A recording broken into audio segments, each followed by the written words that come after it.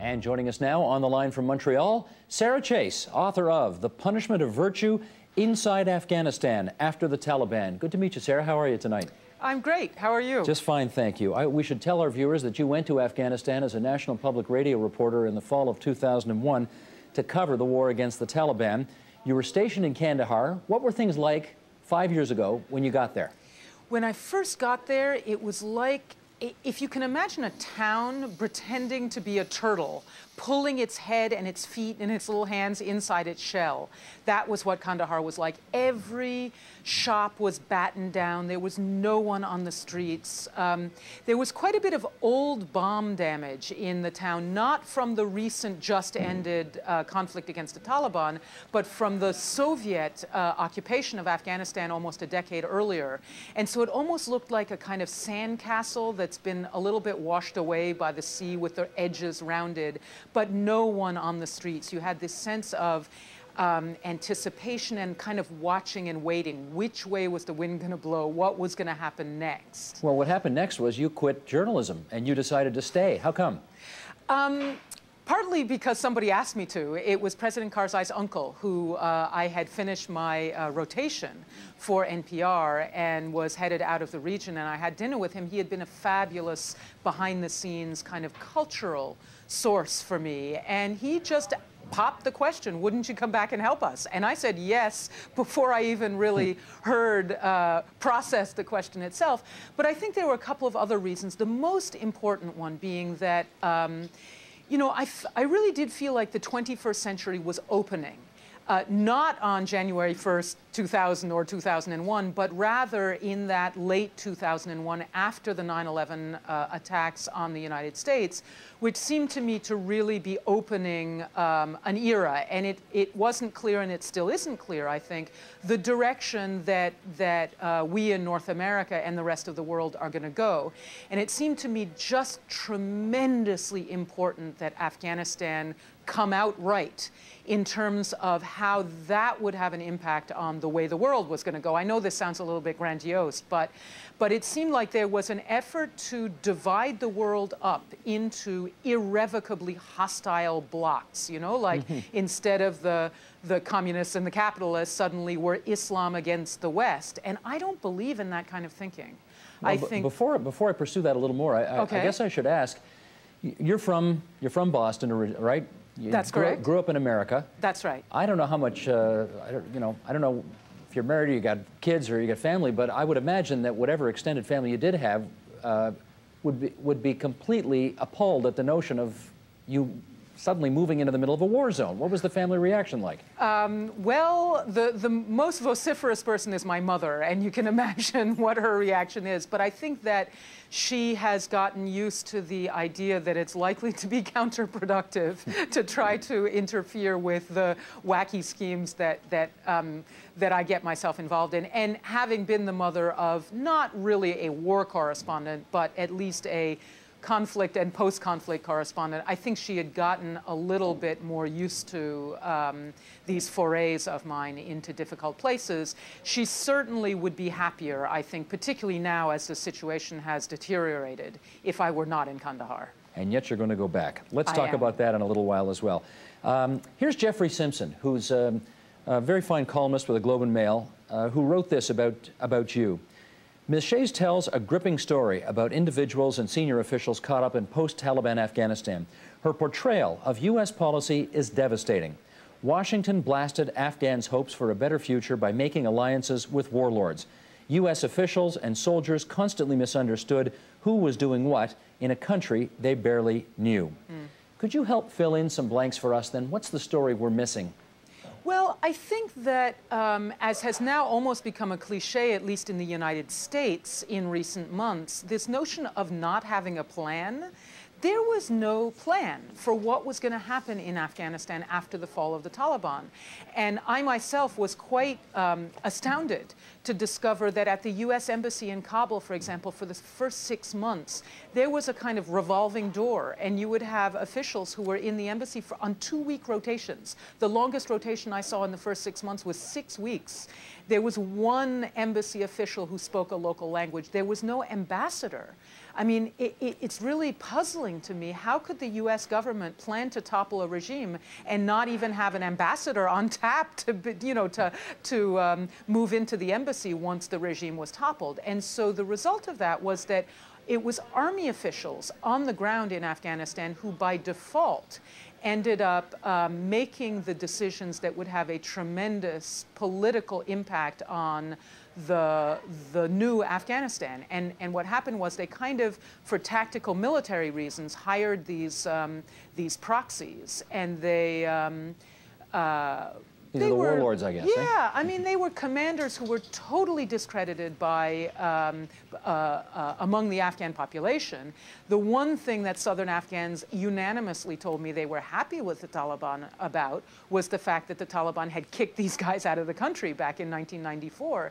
And so while it may have made some short-term military sense to hire these people and their gun-toting acolytes, to be our proxies on the ground in October and November of 2001, it really didn't make a lot of sense to then usher them into positions of political power. Nobody in Afghanistan wanted to see these people back in political power. And so, unfortunately, there was a kind of a shortcut thinking. Also, I would argue with U.S. officials about the wisdom of this policy. And I would say, governance is what's really important here. We have to focus on good governance. That's what the Afghans are looking to us for. Well, is President Karzai the guy for good governance? Well, I think President Karzai was, but what we then did was impose upon him these provincial governors, these warlords in positions of power in the provinces, and every time he tried to either limit their power or remove them, U.S. officials got in his way or prevented him from doing that. And so what I would hear is something that I think even the Canadian Defense Minister has said recently, which is, well, we'll worry about governance later. If we can establish security first, then good governance will come. Well, it turns out that it was these warlords who were creating the insecurity for the first 2 or 3 years. And then the Afghan population has gotten so disgusted with them that when Taliban come knocking on their door at night, as has been happening in the last year or so, and ask for food or ask for a place to stay, people shrug their shoulders and say, you know what, as between the government and the Taliban, both of them are hostile to us, so we don't really care. Here, let me read an excerpt from a piece you wrote in the Globe and Mail in October. What's being called a Taliban insurgency is not, in my view, a true insurgency. It's not an ideological grassroots uprising against the Western presence in Afghanistan. Rather, it is a low-grade invasion primarily orchestrated across the border in Pakistan. The evidence for this conclusion is abundant. Now, we certainly used to hear many years ago the notion that the Taliban were the creation of Pakistan's ISI, their secret service. Do you believe that Pakistan is still fomenting dissent in Afghanistan for its own ends? Absolutely. I have absolutely no doubt whatsoever. And as I said, the evidence is abundant. Why are they doing it? I think they're doing it because they, in a very short-sighted idea about regional power politics, I think that Pakistan remains obsessed with its relationship with India, and it feels that India is bigger and stronger and tougher and stuff like that. And there's this notion of strategic depth and this idea that, well, if Pakistan just had like a backyard that it could fade back to, that would make it more powerful or weigh more heavily in the regional balance of power. So you see things like Pakistan's nuclear program all has Afghan names. Its major nuclear, I think the delivery system is called the Ghurid missile. Now, the Ghurids were a 13th century dynasty based in central Afghanistan. The telephone exchange of Kandahar under the Taliban regime was a Pakistani country code and a Baluchistan area code telephone exchange. In other words, there's this sense in which Pakistan regards Afghanistan as, in a way, its own territory, and short of actually controlling it through a proxy like the Taliban, it doesn't want anybody else to control it, and it certainly doesn't want it to be a healthy, strong, vibrant, democratic, independent country. Let's talk more about connecting with the people of Afghanistan. Yeah, I'm sure you've heard this question 1,000 times, but I want to hear your answer. Are the people there ready for democracy? You know, I do hear it 1,000 times, and I hear, are they ready for democracy, or are we just imposing it? And so, first of all, I say that I don't want to sound totally cynical, But what I've observed as a result of Western and in particular American policies in Afghanistan is the imposition of warlordism, corruption, stolen elections, and torture. And as I often ask American audiences, is this really what we think of when we think of American democracy? And by contrast, I had a women's discussion group working on constitutional issues. There were illiterate women as well as high school principals in this group. They were talking about a bicameral legislature. This was before the Constitution was actually drafted. They wanted a bicameral legislature. They wanted an upper house like a Senate, which would have 4 delegates from each province, 2 men and 2 women. They wanted parity in politics for men and women. They wanted mandatory national service as a way of breaking down the ethnic divides within Afghanistan. How are they doing on that checklist? Well, the Constitution, as it worked out, wasn't as good as the one that my women drafted. But believe me, I would have been perfectly proud to live as a citizen under the Constitution they drafted. When I asked people in my cooperative what jobs they would want if we collectively were mayor of Kandahar, it's a joke that we have sometimes in the morning over breakfast. One wanted to be the garbage man to clean up the streets. One wanted to be the guy who goes around in the bazaar and checks the weights and measures, makes sure that a pound of bread actually weighs a pound. These people know what they want. They're very sophisticated, and what they want from their government is really quite similar to what I think most of us want from our government. Well, Canadians, of course, care a great deal about this place because Afghanistan is I think, the single largest recipient now of Canadian aid, and of course our soldiers are on the ground there and are supposed to be there until the year 2009. What I want to know from you is, how are Canadian soldiers perceived by the local population that they're trying to help? They are well perceived. It is definitely, everyone agrees that absent Canadians, we would not be able to function as a city and as a province. The province would really, under the hammer blows of what you just quoted me describing as a low-grade invasion from Pakistan, the place would really fall apart. I think that there is some concern about wanting to see more involvement by Canadians in the reconstruction of the province, and in particular in economic development. And it's a lot harder to help people on the road to economic development, to setting up functioning businesses, productive economy, than it is to, let's say, build a clinic. You know, you build a building, it's pretty straightforward. And so what I do see is some desire on the part of Afghan people that the Canadian presence get more involved in some of the subtler issues and become more involved in the demand for accountability from these provincial officials, because very often the ordinary people, or let's say entrepreneurs, or people who are trying to make a constructive contribution to their country, they run into this warlordism and they've got no recourse, and they would love to see the Canadians running a little bit of interference for them in their name with sometimes their predatory or at best negligent public officials. I want to share with you the results of a poll done by Environics, which is one of the larger polling companies here in Canada.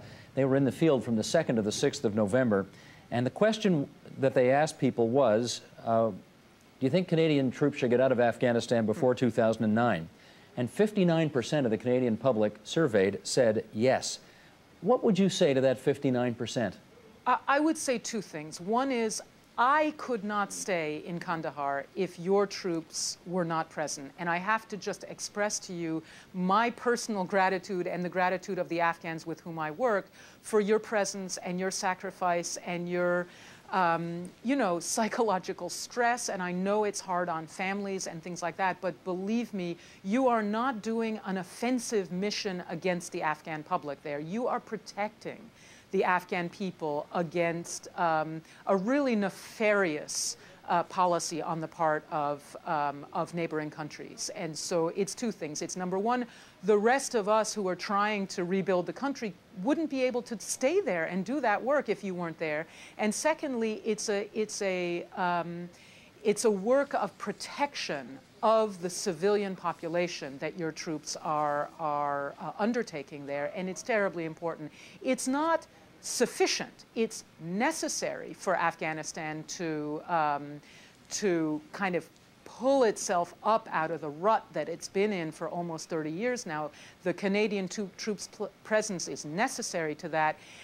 What's also necessary is a real reform on the part of Afghan political officials. But without your presence, that reform is impossible. What I would also urge is that you not, I actually strongly disagree with the notion that, well, if we just think about security, warlordism will fall away. No, I think that you do need to turn some of your attention to the misbehavior of Afghan public officials and be the advocates of the Afghan civilian population against those public officials rather than empowering warlords. But please stay. Well, having said all that, Sarah, let me ask you one last thing, which is the British left this country with their tails between their legs. The Soviets left this country with their tails between their legs. How well do you think this latest foreign intervention is going to work out? I think those two examples really aren't comparable because those were two empires that were really seeking to take over Afghanistan. And Afghans are very clear when somebody wants to take over their country, they are against it. But I think they understand everyone. And I'm living in the Taliban stronghold. I'm living in the part of the country that by rights ought to be the most anti-Western. And believe me, people understand the distinction between what the international community is trying to do on behalf of Afghanistan now and the efforts at expanding empire, which you just described, the Soviet Empire and before that the British Empire from India.